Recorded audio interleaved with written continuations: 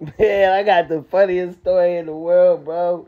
And this shit is disgusting as shit. See, one thing about Lance Johnson is we always knew Lance was slow. You know what I'm saying? A special ed weirdo motherfucker. Plus, this nigga had these rotten ass teeth since we was teens. Like, nigga, he the only nigga I seen with, like, nigga, jellyfish on his teeth. Like, it was like a clear membrane, and you could see right through to the rottenness of his teeth. This shit was just growing on the side of his shit. It was disgusting. This nigga was, like, really a yuck mouth motherfucker. But, all right, in our teen days, I wasn't present, you feel me? But all my niggas they ran a train on this chick, you feel me? A lot of the MEADOWVIEW homies ran a train on this chick, right?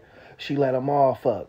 And Lanz came last, right? He came to the little group last, and he wanted to fuck.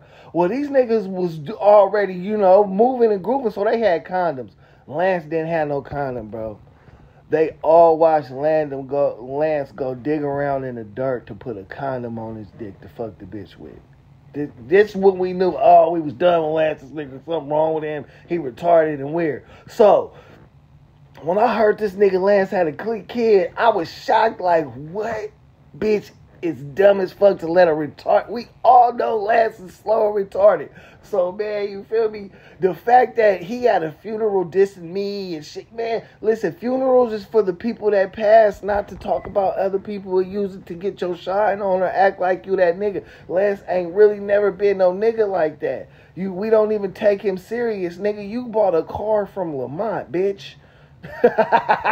Nigga, you feel me, nigga? So if you needed him to get a car, we know you not riding right. You know what I'm talking about? You getting niggas hand-me-downs, nigga, and shit. So I don't understand why nigga like Lance think after all these years he's anything to MEADOWVIEW but a clown-ass niggas we laughed at. Nigga, this nigga mama was crazy and retarded and shit. Like, psycho, nigga, you feel me? Went to the crazy house and shit. And you got the blood of her. You out here being a weird nigga. You feel me? We more concerned about you being homeless than anything, nigga, because you're a bum and don't have anything going on.